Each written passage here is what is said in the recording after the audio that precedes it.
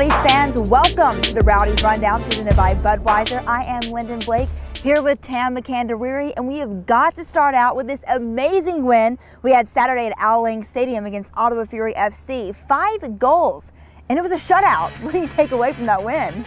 First of all, it was a great team performance. As you say, 5 goals and a shutout. You can't really ask for much more as a fan or as a player or part of the management team. This is a great team performance, but what impressed me the most was the patience of the team. What happens a lot of the time is when teams come to play here at Lynden Stadium, they sit back and let the Rowdies have the ball and will try and break down their 2 banks of 4. And this is a very hard thing to do. So to get 5 goals in the second half was a great thing for me. It showed great patience, great professionalism and great determination as well, because it's easy to get frustrated, you know, when you are so dominant, you have so much of the ball. So this just shows that the team is progressing in a good direction. It bodes very well for the future. Awesome, and in our near future is a 3rd road test of the year against the New York Red Bulls II. We have Junior Flemings, who actually scored against Tampa Bay last season. Also David Najam's in the mix, played there before. What do they kind of bring to the table in this matchup?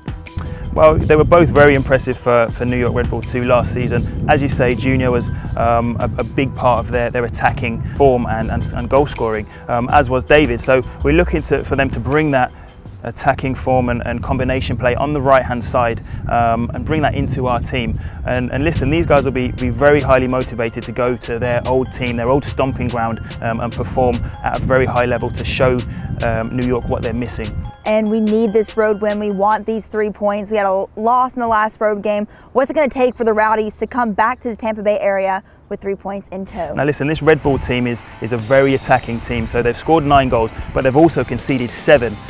So that tells me that they love to go forward, but on the transition, when they lose the ball, they're very open defensively at the back.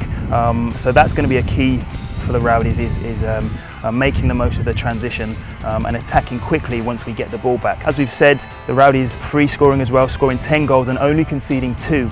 So this game, I think there could be potentially a lot of goals in it, hopefully just for the Rowdies, but it's going to be a high-paced, energetic game, and it's at the Red Bull Arena, which is a massive bonus for the Rowdies.